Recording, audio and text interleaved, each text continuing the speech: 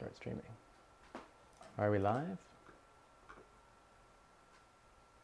Is it live? It says offline.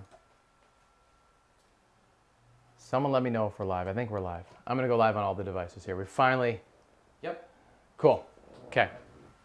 We're live on all the devices now. We're on YouTube mainly, but we're also on Facebook. Cool. Okay. It says we're live. Hey everyone, welcome back to the Mike Rosehart Show. Today we're going to talk about real estate investing, Q&A, and some personal finance questions that you guys bring to the table. I have no agenda. Last week I did one on private lending 101, and today, hey guys, today I'm going to do one on whatever you guys want to talk about. I just filmed a sick whiteboard video on the BRRRR investing method, the best real estate investing method that exists on the planet, in my opinion, from a tax efficiency and maximizing your wealth perspective with the lowest amount of risk. So that'll be interesting to check out. And I'm gonna do some real examples on the BRRRR because I've done the BRRRR like 40 times, 50 times? We've done like 50 BRRRRs. Not a lot of people have done that many BRRRRs. So it's kind of cool to have practiced it enough times that I'm starting to, as they say, hone the craft and develop mastery over how to execute on the BRRRR. This video is gonna be a high level on the BRRRR, but anyway, bring your questions, shoot them in the bottom. Hey guys on Facebook, hey everyone on YouTube, and hello everyone on Instagram. I have everyone here from all the different platforms. Someone let me know that I am live on YouTube. Yep, it says live. Resco says live. Okay, so you guys choose the platform. You can ask questions from any of the platforms. I'll try to jump back and forth and talk about them. Some really big announcements I can't wait to share. Can't share yet, I'm not allowed to. Some big real estate stuff happening. A big merger potentially happening, acquisition on another business, and I'm buying a business in Toronto, which is gonna be fun. So for all my Toronto friends, I might be in Toronto a day a week in the beginning of getting that business established. It's already established, but in the beginning of the training period where we learn how the business is operating. So that'll be really fun for the people who are following around.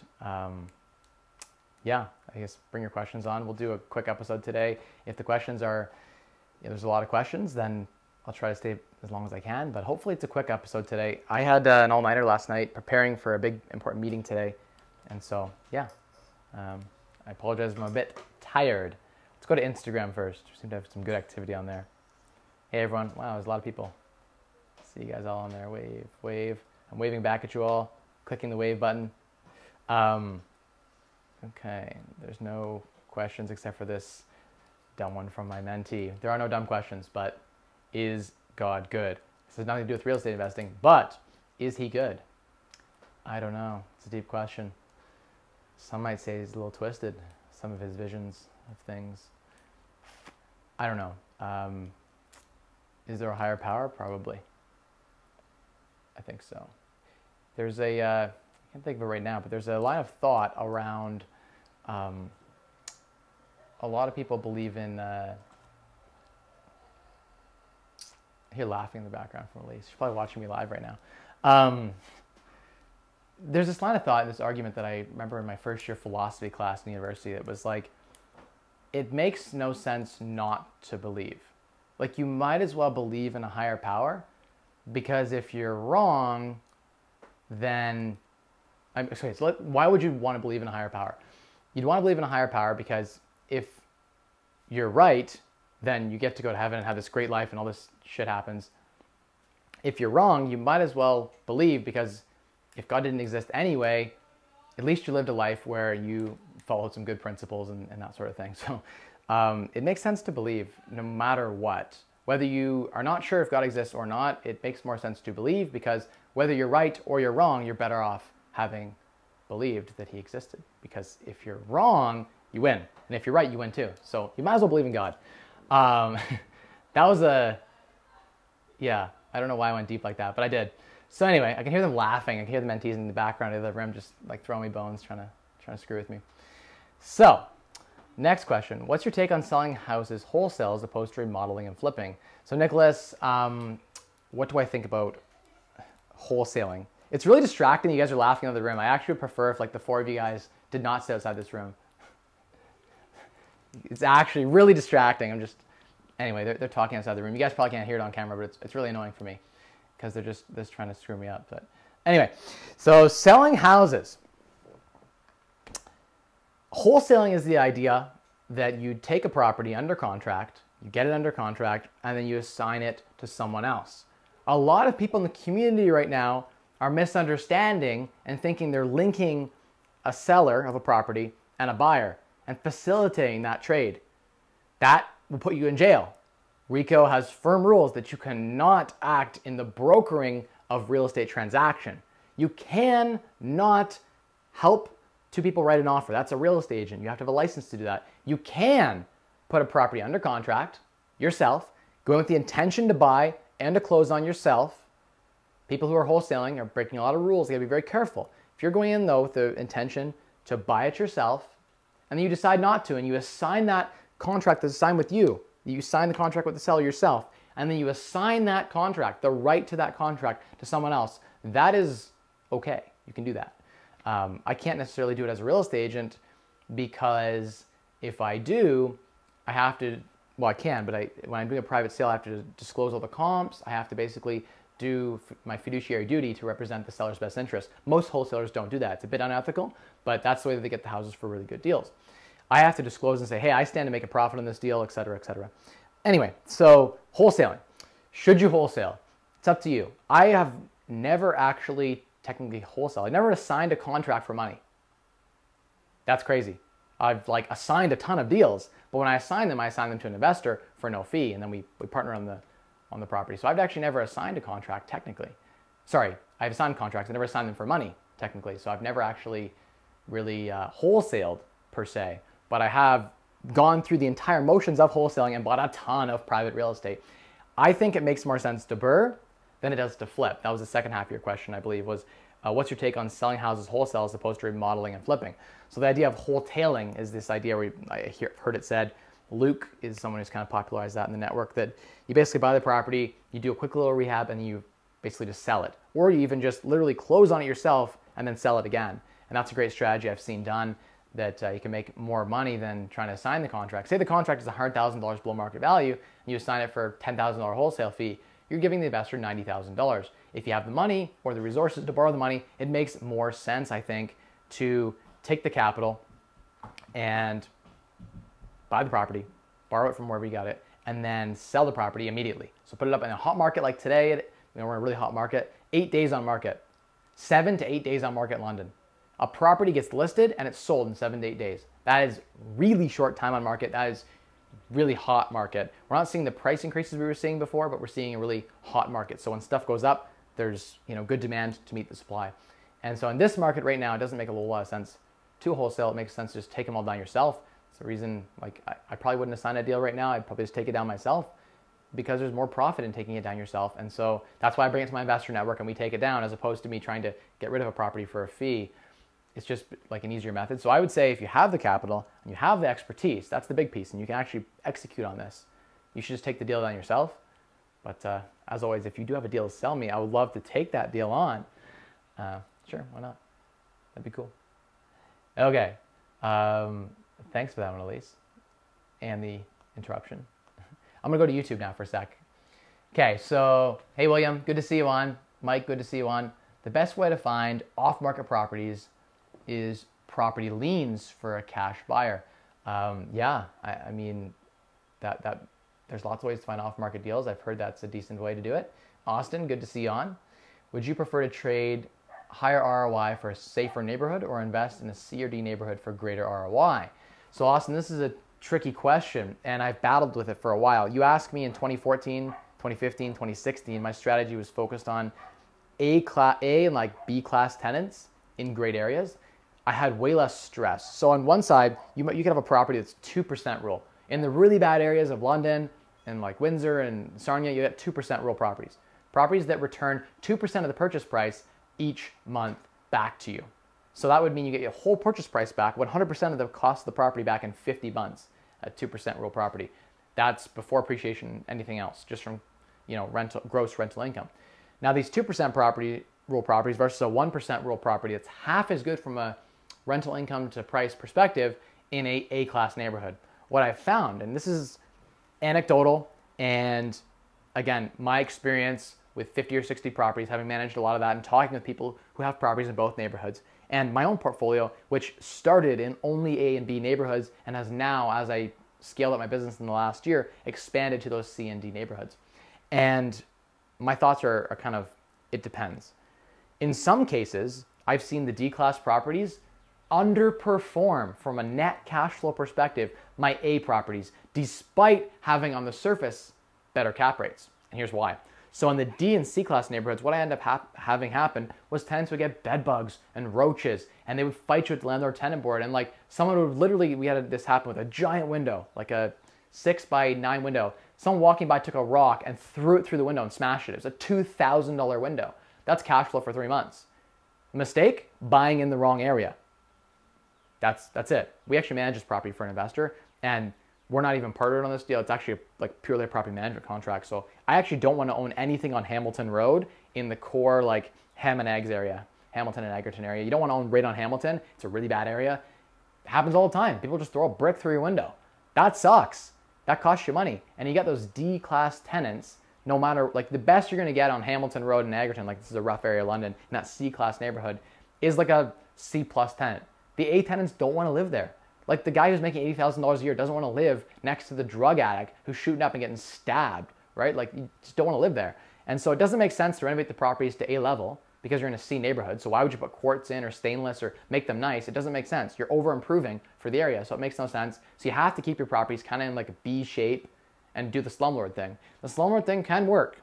If you want to keep your properties up though, it's going to cost you a lot. Here's the thing I've noticed with the D-class tenants. Austin, this is a great question. Actually, I'm really enjoying this one. The C and D tenants, they have a lot of drama in their life. Like for whatever reason, they're fighting with their ex, or like they just lost their job and they're on the new job, or they've just had some like drug issue, or you know, there's just so much drama in their lives. Like a lot of mental illness, a lot of substance abuse. I've just noticed that pattern with people who are extremely impoverished. They have that, it's just hard to make a go of it, right? With not a lot of money. And so you associate with the wrong people. And anyway, when you have those kind of dramas, there's this like entitlement, I don't know what to call it, but like an entitlement attitude. A lot of these tenants think the landlord has a duty to like help them with all of their problems. And so like, for instance, they sent their rent to their friend and their friend didn't pay them back. I don't have rent. So you have to chase them down. My point is this, the bad debt expense, really high on these C and D properties. I would double or triple it versus my A properties. So bad debt expense is when a tenant doesn't pay you back.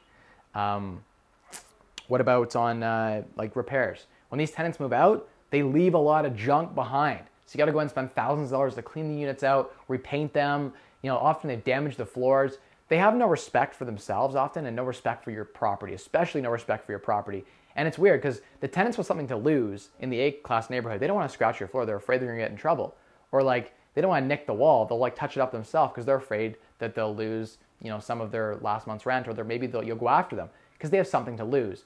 When you have nothing to lose in the C or D neighborhood, in a C and D tenant, you don't care. You scratch the wall. You're like, oh, well, good luck getting blood from a stone. I got no money. He ain't coming after me. I ain't got no job. So that's the whole, that was a bad impression of a C or D class tenant from like down south or something. But Austin, I think that in my personal opinion, if I had like 10 properties, I would prefer all in the A neighborhood. If I had just a small portfolio, I don't want to be in the C or D neighborhood because the cost is much higher. And this depends on what you value your time at. But I think the deciding factor between C and D properties and A properties is, what do you value your time at? If you value your time at under $30 an hour, which like that's 90% of Canada, pretty much, 80% of Canada at least. So I would say 80% of Canadians should be cool with C or D class properties. But if you're valuing your time and your stress and your all that stuff at a rate higher than $30 an hour, don't buy C or D class properties. Wealthy people don't want those properties. Do you want to, like, I don't even want to associate with, you know, those kind of people doing drugs and have mental illness. They'll drag you into their problems. Oftentimes it's very bad when they're calling you late at night over stupid things that are not even, some of the stupidest stories I could tell you guys. Like, you know, they got in a fight and they banged the faucet off and it's squirting water out. Like, that doesn't happen in an A-class environment. Like, someone doesn't get drunk and smash their head off a faucet and break the faucet. Like, this kind of stuff doesn't happen in A-class properties where you can attract the best kind of tenant. You just can't attract that tenant in the C or D class property. The A-class tenant is at work all day and they got a lot of money. They don't have time for the drama. The person with no job on, you know, Ontario disability or welfare, they've got more time and they're in their house more, and I don't know. So my thought is, the cash flow has to be significantly higher in those bad neighborhoods to justify. I prefer location, location, location. I like to buy in the better neighborhoods more than I like buying in those C or D class neighborhoods. So all great stuff, all great questions here, Austin. I love that one. It got me kind of pumped up there. So would I prefer the answer to your question, would I prefer a higher ROI myself personally? I prefer a better neighborhood. That's me. I like that B neighborhood over that C or D neighborhood. I don't like the A because it's hard to get a deal in the A. If you can find a deal in the A neighborhood, power to you. A lot of the A neighborhoods don't cash flow. But if you can find it, which like this house, for instance, I live in right now, it's like 9 bedrooms in it, I can make a cash flow 1% rule. And it's in an A, almost A plus neighborhood. And so that's a unicorn. If you can find that unicorn, my strategy was actually in Northwest London. I was buying in the best neighborhoods. And I was finding like semis and duplexing properties and putting a lot of bedrooms in and cash flowing even in the good neighborhoods. The best part was I was attracting good quality tenants. I didn't have those rougher tenants. In Northwest London, for instance, it's a far walk to collect your government pogey check. You live in East London, it's nice and close. There's lots of those places where you can go collect your rent and the payday money loan stores and stuff. So it just depends on the area, and there's nothing wrong with either strategy, but there's much better cash flow, I think, net of all this stress. If you value in your time, you value in the stress, and you value in the depreciation on the property being much, like you're going to have higher depreciation, higher bad debt expense because they're not going to pay the rent on time. You're going to have a lot more damages and repairs and maintenance. You're going to have, just stress. Like turnover is typically a little bit higher. All those things you have to factor into your decision. I personally like the A properties better than I like the C or D properties. Most property managers that you're going to try to find don't want to manage the trash properties. So you're going to have a hard time finding a good property manager. You're going to have a junky property manager too, who's not going to do a good job taking care of your property. It's just, the property managers who are okay managing those kinds of tenants and dealing with those people on a daily basis, having to go drive there and pick up cash because they don't have a bank account. Very common, the C and D class tenants.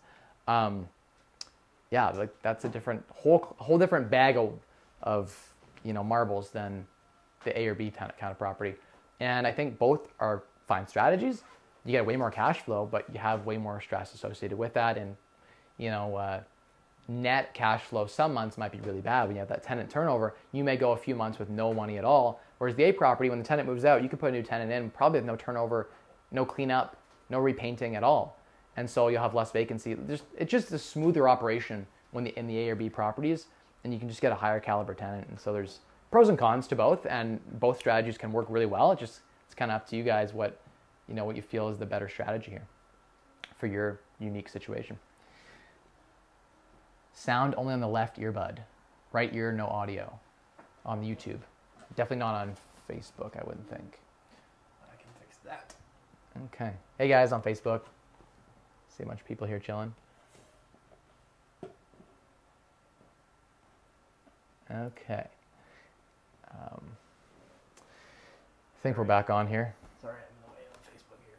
Okay, so I'm going to do another question here on Instagram while we try to fix the sound on YouTube. Hello. Okay. I converted my basement into a duplex to rent it out, and it turns out it's not zoned to do that. Do I do it anyways? Yes, I would. My only issue is the water pressure and the sharing the same mailbox. Water pressure, that's an interesting one. Most city water lines coming into I don't know where you live, but most cities have like 3/4 inch or 1 inch pipes, and even a 1/2 inch line will still have decent water pressure with another washroom in the basement. Like most houses come with enough water pressure for like 2, 3, 4, 5 bathrooms pretty easily. They can run laundry and all that kind of stuff at the same time. I've never noticed an issue with water pressure. If your plumber is half decent, they'll know how to put the right valves in and the right water line sizes to ensure you have adequate pressure to all of your fixtures. The only time I've ever had pressure issues is when I had plumbing issues and I had to redo some of the lines. But we can talk about that another time.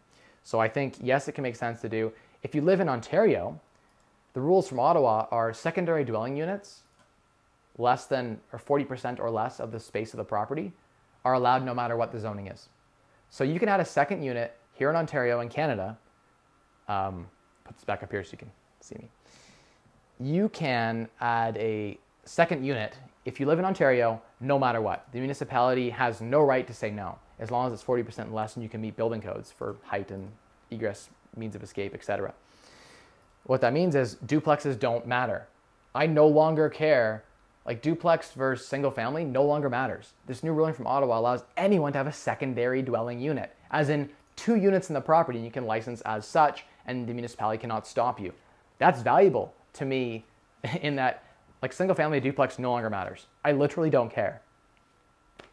Any property can be duplexed effectively by the means of secondary dwelling unit. So looking at that, new rules from Ottawa, increased affordability. You know, people are trying to have their parents live with them and their kids are staying with them later, and et cetera, on both ends of the spectrum. It makes more sense to allow secondary dwelling units. So rules from Ottawa pushed in. In London, they refused, and they said not in the student areas, and that was overturned. It's allowed in any area, and now you can do it anywhere in London, is my understanding. So yeah, you can just go ahead and do that. Secondary dwelling units are allowed. They cannot stop you. Even if they could stop you, who's going to find out anyway, and who cares? Open a door up. I put like a soundproof door between my basement and my main floor, and I would literally just open that door up when you have the inspector come through. I have a house, 2 kitchens. I don't know why. I keep seeing in real estate listings where people, it's dumb, but they take the stove out. And they're like, oh, I'm not breaking any rules because I took the stove out. It's like, you're allowed to have 2 stoves in a house, in a single family house. Portuguese and Italian families have 2 kitchens all the time. Anyway, all you have to do is open the door up. That's it, between the units. So use a door that's deadbolt locked and then just open it up when the time comes. I love putting in secondary dwelling units. It's my bread and butter. Hey guys, good to see all you guys on there. Hey yo. You were so smart. Thank you. Continuing this was my agent's idea, who didn't check this before I purchased the house and already did all the work, then found out. So who cares? You live there, right?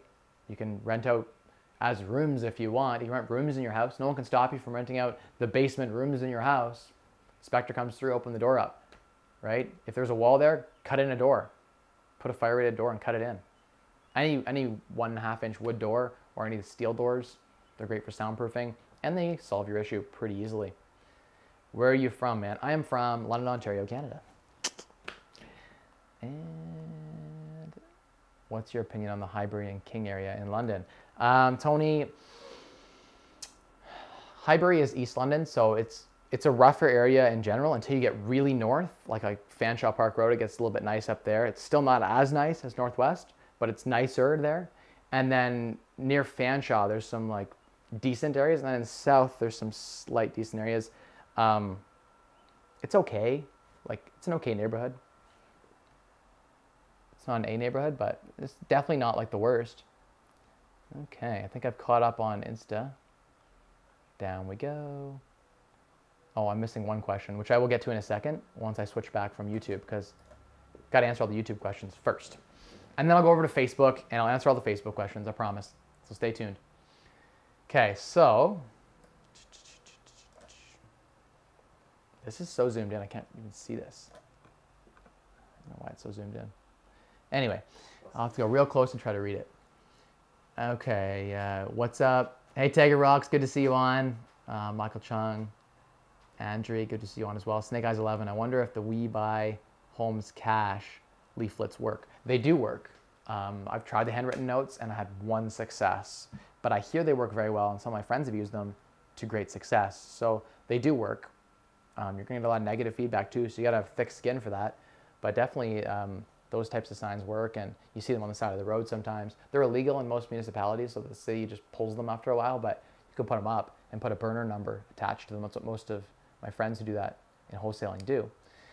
I would do flips until you have enough cash to comfortably do burrs. From my experience, it can be way more expensive to fix up a property properly. So Andrea, I actually disagree.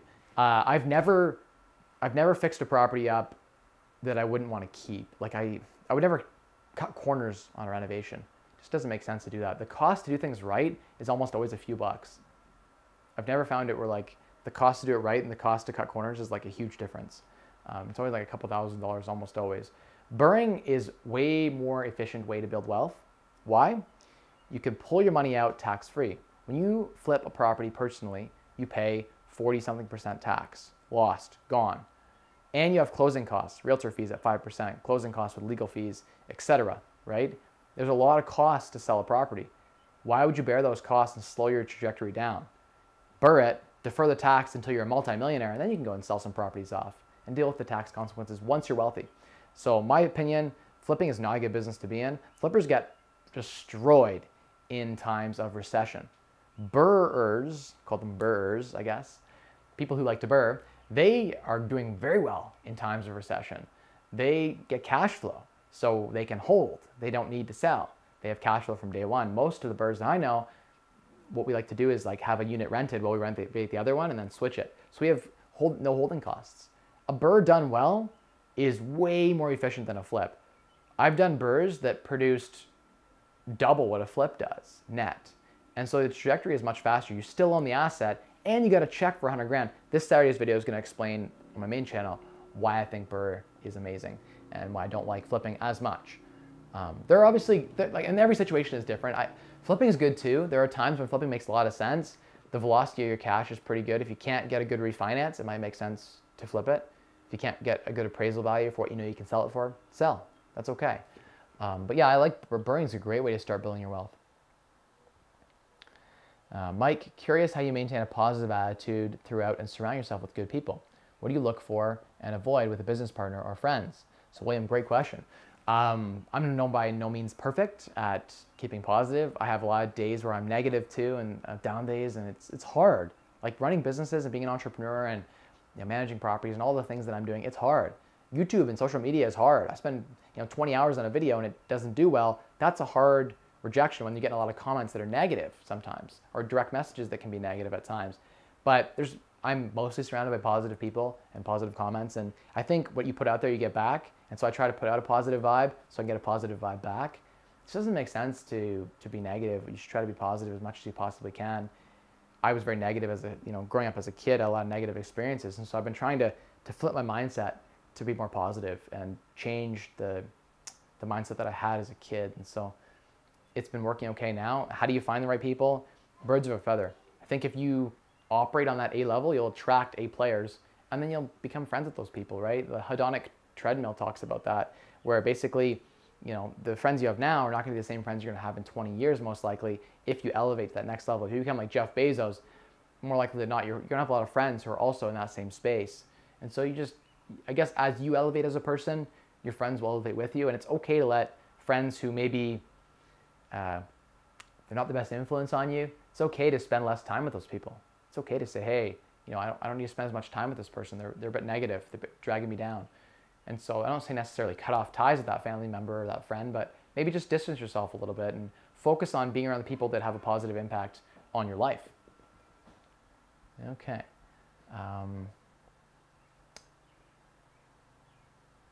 But Andrew's question about cash to burr, I would just borrow the money that I needed to burr.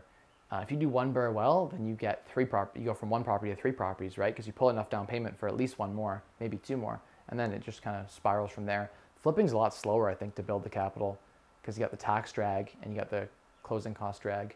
But in theory, in theory, a burr actually outperforms a flip if you run the numbers to building net worth. It's faster to build it with a burr. Tiger Rocks, can't wait, man. Oh, next weekend. Right.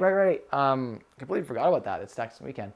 Yeah. So Tiger won the random video comment challenge. So I got 10,000 subscribers. I did picked a random video, and then I just scrolled down, picked a random comment, and they won Spang the Day. So that's gonna be really cool to get that opportunity to meet with a subscriber in person. And I get a lot of those when I go to events and stuff, but it's always cool to have them come check it out for a day. We're doing another one at 25,000 subscribers.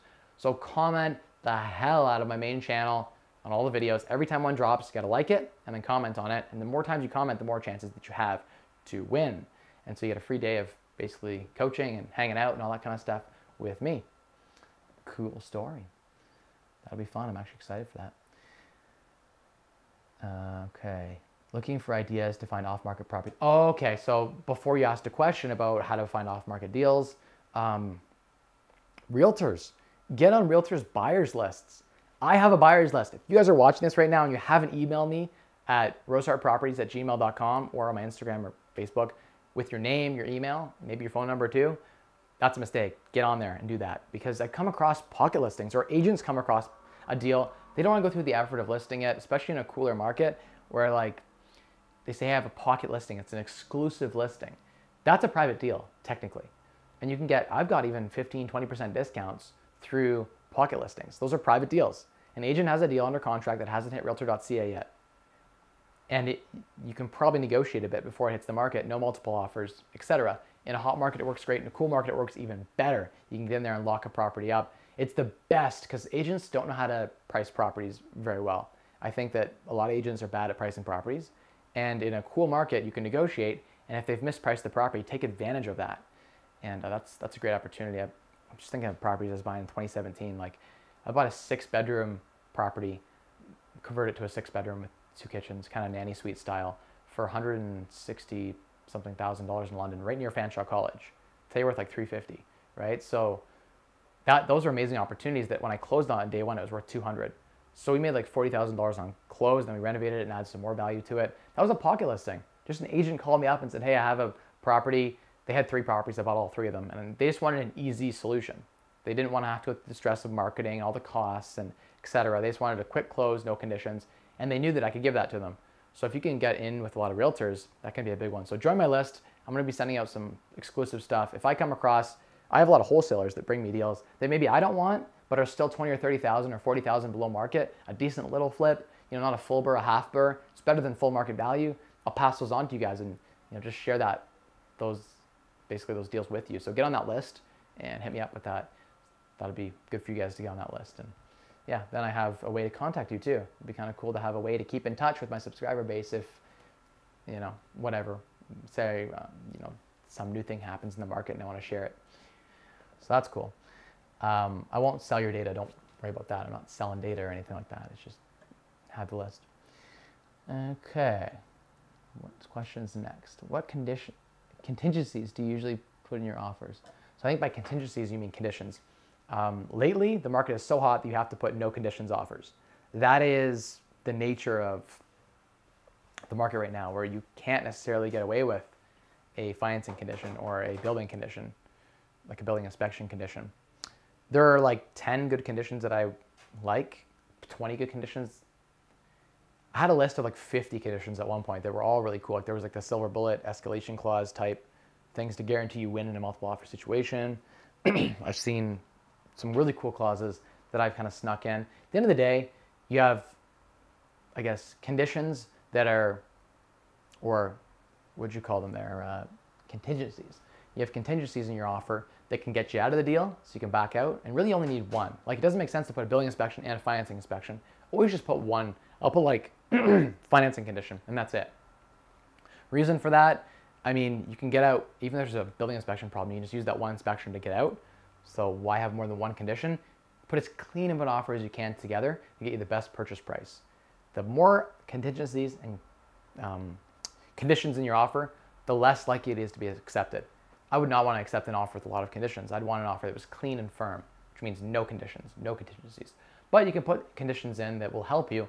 For instance, one that I put in all of my offers, this is like probably a $1,000 pro tip that most agents don't know and most people don't know. It's probably why you want to work with my team. I got a real estate team forming here, so we're going to start helping you buy properties in London area, and we'll sell your properties for you in London area. We have a buyer's agent, a seller agent, and myself. And we might be bringing on some more people as well to the team. So we'll be able to do a ton of deals and crank stuff out. And I'll be able to show you some of the strategies that will work for me. So if you don't have an agent, hit me up. If you got a bad agent, hit me up. If you have a good agent, I'm not going to try to poach you from a good agent. But okay, so here's a good clause that I really like. And we have like no one watching, 4 people and like 10 people and like 2 people. So for the like 16 people that are watching. And all the people that are going to watch it on the playback, because last week on Facebook, like 900 people watched the playback, which is really cool. Facebook was an old place I used to do a lot of videos. I used to do, before I started my YouTube channel, daily vlogs for like 150 days, over 6 months. Every day I did a video on my Facebook channel, or Facebook page. You can go check that out. It's my personal page. And I did a daily vlog, and that was a cool way to get started and sharing what I was doing. That was in like 2017 I was doing that. But yeah, I was kind of sharing on Facebook, and going back to that was really cool because I hadn't done a lot of videos on Facebook in a while. So it was a nice way to go back to my roots. But anyway, so here's the clause, which I've been dragging on, letting you guys know about. And it's a pro tip. Maybe you already know about it, but put in your offer the right to walk through the property with 24 hours notice, anytime you'd like. So you can get back in the property as many times as you want. That's important because sellers have refused me entry. No, you can't go back in there and meet your contractor to get plans done. No, you can't go in there to show a tenant the property. I put that in all my offers. It doesn't affect the deal. Pretty much no one cares. But it gets me into the property whenever I want. The next best thing, I think, is that gives you the right to rent the property out before closing. So I'll often put in there like vacant possession, and if I can get vacant possession, or if it already is vacant, then I can go in there and show the property and have it rented for day of close. I've used before on Triplex, got first and last month's rent on all 3 units before I closed. It was like 5% of the down payment because I got the first and last from all the tenants that are going to be moving into this vacant property.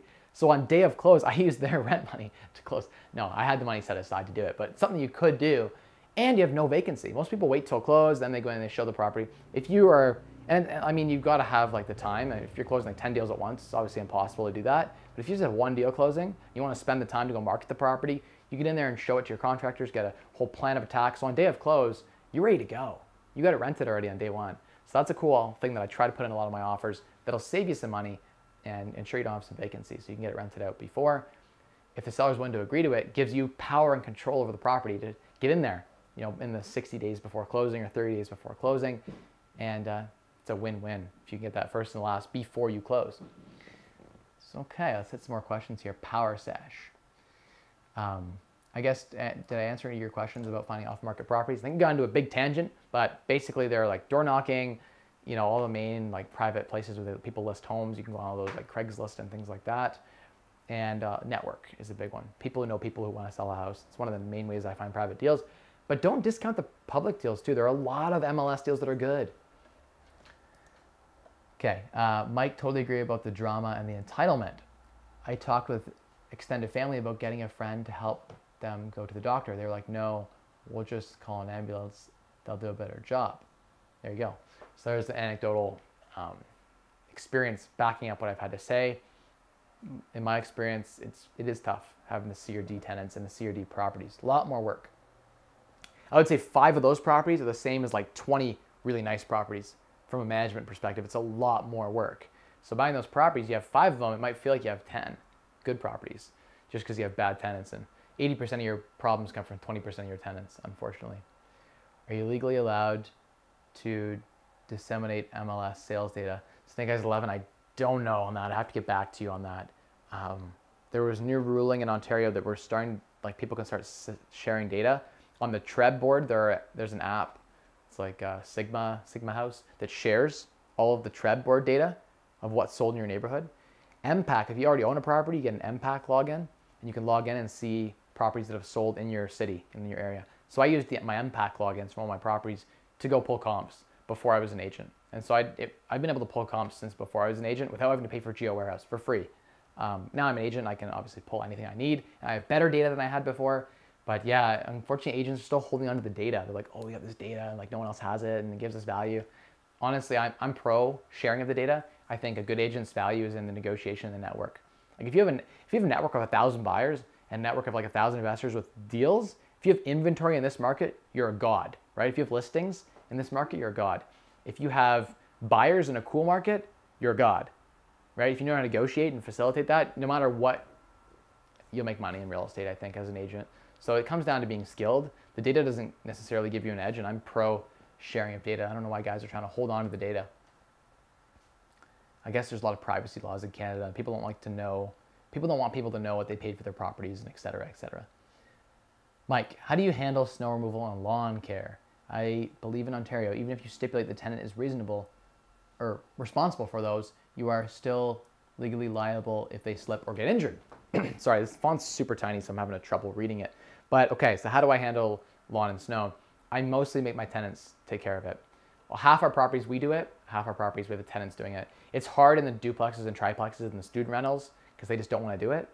In the single families, super easy.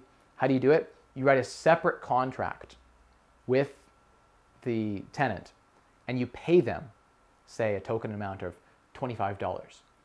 And you pay them for that service. And so there's a separate contract that exists. And on the lease, basically, I've heard someone say that you could put in a prompt payment discount for the yard grounds being maintained in reasonable order. And so you can have a discount off the rent. You can say, hey, your rent is $1,450 lawfully, and your rent's really $1,400 as long as you keep the grass and the snow up. And so that discount is up to the landlord to determine whether or not it should apply or not. What is reasonably good care of the property? I've seen not late. You can't do late payments in Ontario, but you can put in the lease prompt payment discount.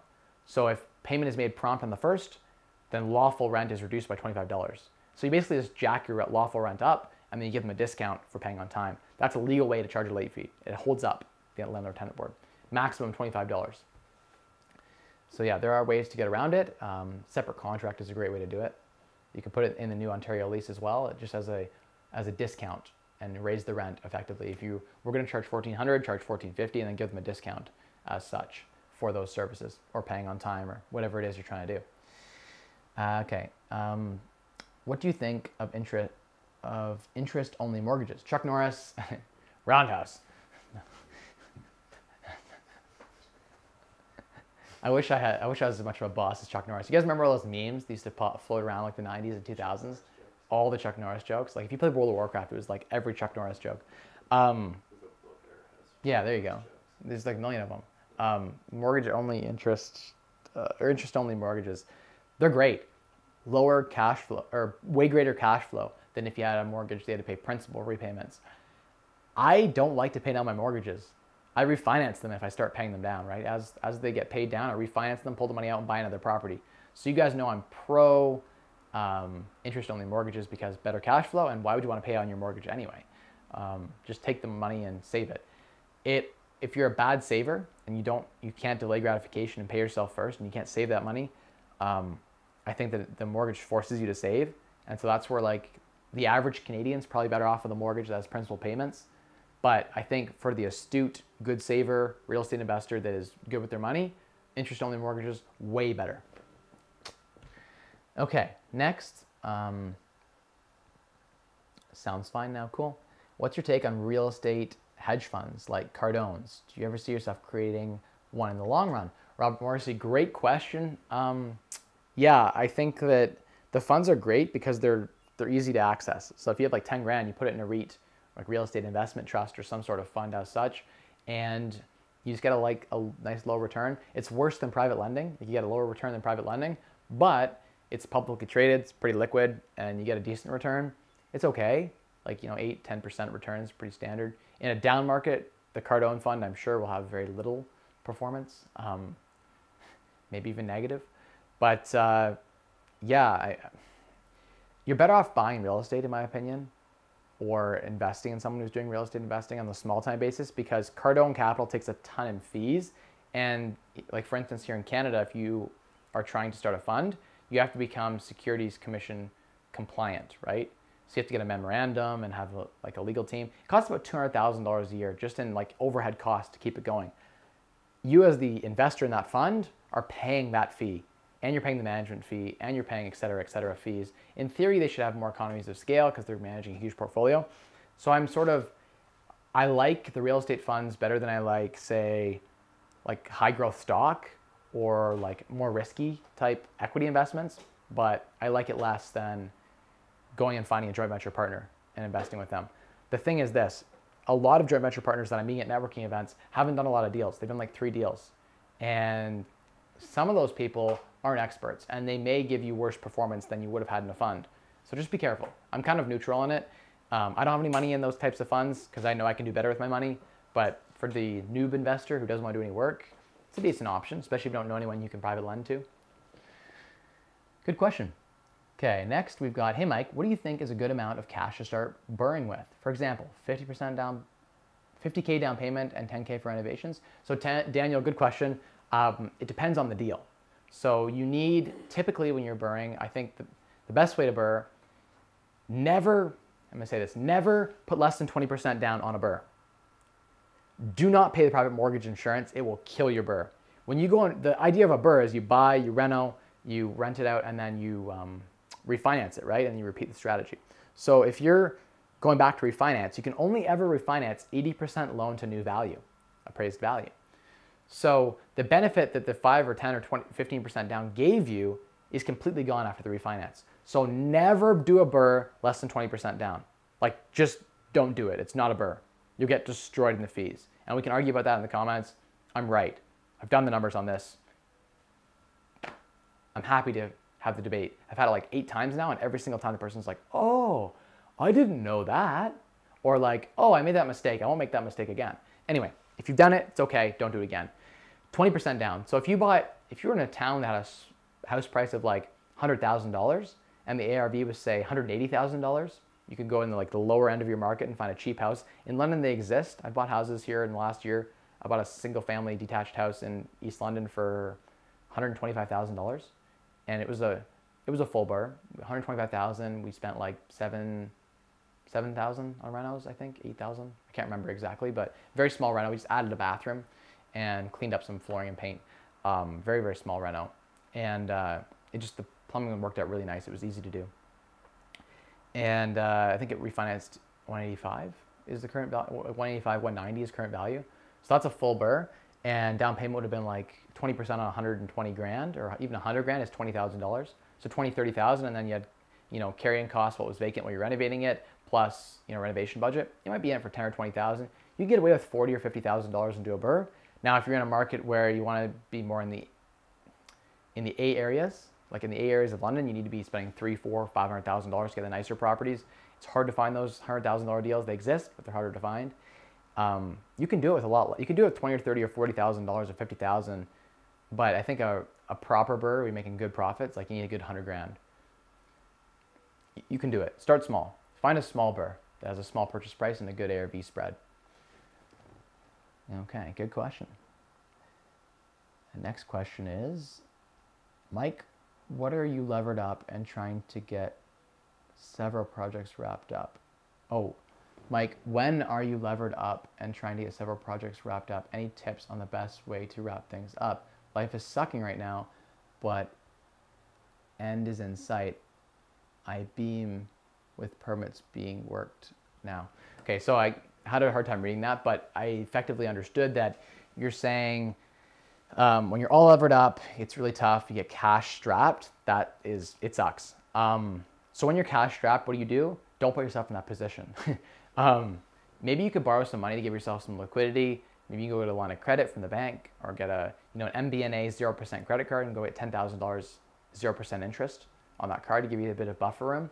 It's stressful. Like, when you're levered out and you've got a bunch of projects on the go, it's a lot. Like, I've been under that intense amount of stress for like a year straight, where we've got like 10 projects on the go and I'm overwhelmed all the time. It sucks, but you have to keep an eye on the future and say like, hey, is this going to be worth it in the end? And the answer is yes, then do that. It's funny, I was watching a video a year ago of myself, and it's funny, I did the real estate snowball, and I talked about getting 0 to 10 properties in under 3 years. And then I talked about the strategy works, get 0 to 50 properties. And someone actually challenged me on that and said like, could you actually do that? And I've done that now. So I should make a video on 0 to 50 properties in a year. That'd probably be pretty clickbaity. And start with that comment that person sent me that said like, hey, it's not possible. You can't do 0 to 50 in a year. It's just, you can't find that many BRRRRs. It just can't be done. And just prove to them that it's doable. But that's one of my favorite things, by the way, is when someone says, hey, Mike, you can't do that, and I go and do it. It's my favorite. It's like, Mike, you can't get this done, and I go and do it. It's like, oh shit, they're eating their words. Just, you got to find out what works for you. And I think for me, there are certain strategies that help me de-stress at the end of the night, and that's key. You'll get through it. It does pay off in the end. Don't put yourself in that position next time.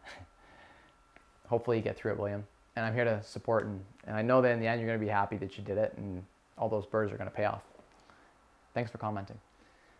Hey, it says, how long did a BRRRR reno take when you first started? It took me like 7 months or 8 months to finish my first renovation, but I did a lot of the work myself, and I just dragged it out in the learning process. So it takes longer.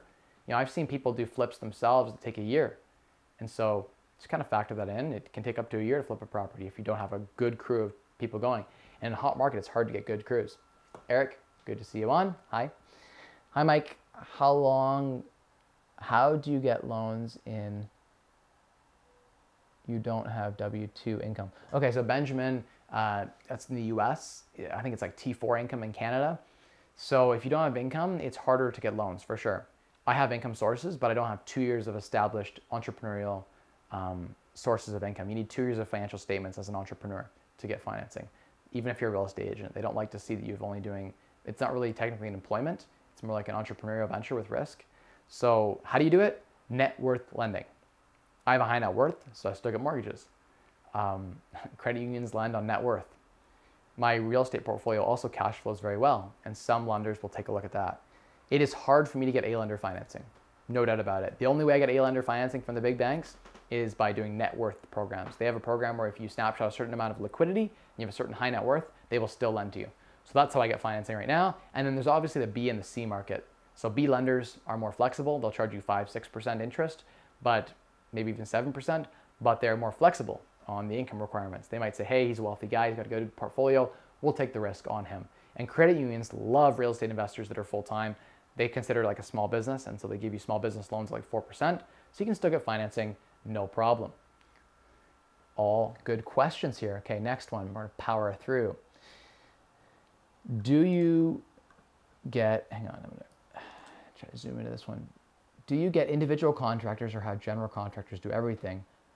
You do the reno before closing. Chuck, no, you can never renovate a property before close. If something happens at the property, no. Liability is a huge risk. Don't do it. I don't think you're even legally allowed. I once was told by a seller, he's like, go ahead and start renovating. You know, you can close that next month. I don't mind. What would happen if like the deal fell apart and he kept all the renovations I did? Never renovate before the close of the property. Don't do it. But great question. Something you might have thought of. You think I can rent the property out before I close? Maybe I could renovate it. But good question. Mike, thank you for the restaurant challenge. Really has changed my eating habits. Awesome. Yeah, I'm glad that you took the 30-day no restaurant challenge. Remember bath time. I'm signing off for early tonight. Have a good week. Thanks, William. Appreciate you jumping in. And yes, bath time for me. Family time. Family is number one. Okay, Robert says, Mike, any good books on real estate you need? Or read. You've read. Sorry, that font is so small and hard to read. Trying to think. I haven't read any good real estate investing books recently, but when I started investing in real estate, I would read like the Robert Kiyosaki, Rich Dad, Poor Dad kind of stuff. Bigger Pockets, I love their blog posts. I actually just didn't read a lot of books. I found everything that I needed on YouTube and on blogs. And I read a lot of blogs written by good real estate investors. Bigger Pockets is my favorite. They have a ton of great articles. So check those guys out at biggerpockets.com. Maybe someday I'll get on their podcast. Thanks for the answer. No problem. Is hiring a general contractor worth it? Do you buy the materials? I guess I didn't really answer that question. I have a guy that is a project manager for us, and they help manage the project with me, and they manage the sub-trades. I think it's more efficient to bring the sub-trades in and have a guy who's doing the work. Then I've always found the general contractor would be like making 40 bucks an hour, and he's just watching two other guys work. And so it's never been really efficient. I've always found those quotes to be really high. But the guys who are just like a general contractor are always charging 40 or 50,000 to finish a basement that I can do for 20. If I just brought a guy in who's going to do the work, like, hey, I'll give you 20 grand to do this work. So I've always went direct to the sub trades. Much preferred that. I like an everything guy the most, but sometimes plumbing and stuff like that, you'll have to outsource to a specific guy who has the expertise on that. So Jonas says, keep crushing it. Thanks, guys. Thank you so much. Now I'm going to go over to Instagram. Hit that. No, Facebook. Hey, guys. Hey, Brock. Hey, Elle. Hey, Don. And there's a comment here. Hey. Hey, Tayama Lee. Is purchasing power of sale homes or condemned as is homes a good idea? It depends. Sometimes you can get really good discounts. Sometimes you have to overpay for the asset, especially in this market right now. People think they can get renovations done for 50 or 60,000. They overpay and they price out their profit. You gotta be careful when people start pricing out their profit. Okay. There are a lot of issues, a lot of stress. The second part of your question, are there a lot of issues? Yes, there's a lot of stress associated with buying those types of properties. You gotta be careful. You gotta have the expertise, I think, to execute on that. Higher power. Yeah, I don't know why. You just pull my chain. And I went and took it a serious way. and said, hey, you know what? You guys might as well believe in God. Like straight up, what is the downside of believing in a higher power? Like, whether you're right or you're wrong, you benefit by believing in it. I don't know, my 2 cents. Like, if you're wrong and heaven does exist, I mean, you believed in it, so you get to go to heaven. You practiced all the things. If you're wrong, if you were right, you know, the whole time or whatever, either way you win, right? You're either winning or you're winning. Good question. Or good comment there. Jeremy, good to see you. Okay, scrolling. So, Kwame Jimmy says, do you have Airbnb properties? Yes, I do. Not very many. I see it as a big trend now, seeing most of your colleagues are engaged in it. So yeah, they're using Airbnb. Airbnb is just like another business. It's like a hospitality type business. Yeah, I mean, there are tons of courses, and you know, Jeff and Matt have their Airbnb mastermind course. I think you could, on the topic of courses, I think you could probably learn everything you need to learn by talking to people who are doing it, and you get that information for free. So I've never bought a course on it. I just kind of muddled through figuring out Airbnb, and like you can get $900 or $1,000 for a bedroom. It's a lot of extra work. So I don't like Airbnb because of the extra work associated. It also turns your property into a commercial property. If you have enough Airbnb income, that's an issue for resale. It means HST on the sale of the property. So there are some downsides to Airbnb. There are some pros. You got to weigh those and decide whether it makes sense. For me, it doesn't make a lot of sense. I get great I do furnished rentals that get almost the same amount of rent as Airbnb for none of the cleaning fee, none of the damages or the stress. So got to factor it in. How much, like, do you want to just squeeze one orange till it's like bone dry and get the most juice out of it? Or are you okay having like 10 oranges that are like decently squeezed? I'd rather just have 10 oranges that are decently squeezed and use my time more effectively. I'm not hugely Airbnb pro. We have done some Airbnb management. We have it done it on our own properties. I like Airbnb. It's nice because you don't have the tenant eviction stuff. It comes with its own set of problems too. There is no like one best real estate investing strategy except the BRRRR probably. That one has the highest return on investment. You can get several 100% return on your money. But yeah, nothing against like Airbnb. It's great. Kyle's had a great experience with it. I've had great experience with it. Everyone I know that's doing it is having great experience with it. They've got horror stories too, but you got to factor in that, you know, to make money, you have to deal with the problems. It's more work, admittedly, to do Airbnb. Okay, scroll down here. Okay, Mike, you look like an intelligent investor. Thank you. And Fraz, thank you for the comment. Actually, I can argue that. What's that? I can argue it's less work for Airbnb. Okay, maybe so Kyle might argue that it's less work for Airbnb. I kind of, turnover's been the biggest problem for me that I found. I just like putting a tenant in, not have to worry about it for 3 years. They pay the rent automatically and there's nothing happens. That's true. That's the ideal. But it's taken me 10 years to get a decent roommate who actually upholds the standard of living that I like in my house. Right. So if you had 2 people, that increases your chances by 50% of having another shitty roommate. Potentially, yeah. Right? And if I have a shitty roommate and a good roommate, that's a lot more work. Do you prefer the turnover though, like having to make the beds and do the cleaning and? It's almost nothing. Yeah. If you're doing it on a bigger scale, it's a lot. Anything, a bigger scale, yes. Like when we were doing a lot of units, it was a lot of work, and I'm like, 100%. The amount of time it takes me to manage a portfolio of 10 properties. Yeah. Is like a couple hours, like not that much, but at 10 properties on Airbnb, it's a lot. Yeah. Like I'm going to all the properties, they're calling me like, oh, this tap doesn't work. If you're living there, if you're living in the Airbnb, I think it's way better. Yeah. Like I should probably Airbnb, like it'd actually be a good idea if I had a spare room to Airbnb my room. Yeah. The problem is you have to deal with like building the ads, and there's a lot of upfront time to staging it and all that. Once you got it set up, I think the Airbnb is not as much work, but the upfront capital and time is more. Yeah. So it's kind of, yeah. Comparing it to in a separate building, yeah, it's definitely a different story, but at least in comparison to living in your own unit and having a roommate, I think I would argue that it's really not that much more work than having I have a minute left on Instagram before it turns off. 50 seconds. Okay, we're into power mode. It's gonna just turn off for some reason. I don't know why that is, but it's turning off. Caps their lives. They must cap their lives. Yeah. Okay, so thank you everyone for watching. I really appreciate it. And I'll see you guys in the comments. Jeremy, I saw your question. I'll answer it on Facebook and on YouTube. I agree, I believe in God too. There you go, D's information. There's no downside to believing in God. Like, it just doesn't hurt you in any way. Keep crushing. Thank you. Mike, generally real estate is high volatility. Yes, correct. And I'll answer those questions in the comments. I'll see you guys all in the comments. Thank you all for watching. I got to go do bath time. It is 8:17, and yes, definitely you have to factor in, Robert, volatility in your decision of what to invest in. Thank you all for watching, and if I missed your comment, send me a DM, and I'll see you guys all on my Instagram stories, in the comments on the channel, and I'll see you this Saturday. Please like that video. It would mean a lot to me if you like and watch it all the way through when it drops Saturday at noon. Thank you all so much. Bye, guys. Spend less, earn more, maximize your returns. Okay, that one's off. Now we're over here. Yeah, I got to end all these things here. What factors go into deciding a duplex or a student rental? I like the duplex anyway because you get more rent. I guess rents and cost are the two big factors for me. And yeah, do you worry much about outside work being done before you do a refi on your BRRRR?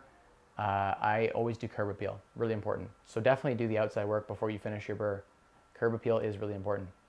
At least it's 5 minutes. So I gotta go.